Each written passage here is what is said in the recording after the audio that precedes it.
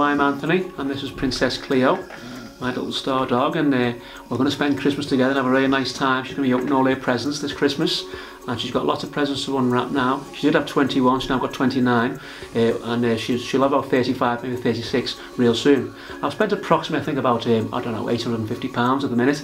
That'll certainly go over £1,000 soon, and that's because it's going to be Christmas and it's a big occasion for Cleo, and she certainly enjoys spending this time with her dad and having a good time together. And when you say she's a great companion, or the perfect Christmas companion to spend Christmas with, then certainly she is.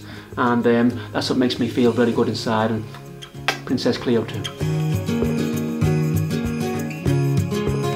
Okay, so what we're going to do together on Christmas morning, we shall go for a first early morning walk and around the park, local park, and she'll have a really nice time.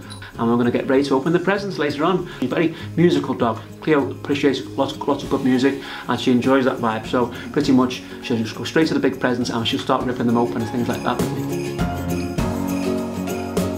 Cleo is a very special dog to me because she's got a perfect temperament with all people, all humans, young and old, kids as well, gets on with dogs, all the animals, horses, donkeys, ponies, sheep, cattle, everything. Everybody Cleo meets, she gives off a very positive vibe. When people first meet Princess Cleo, they say, "Oh my God, she is beautiful, this dog, absolutely beautiful. I can tell she's a character."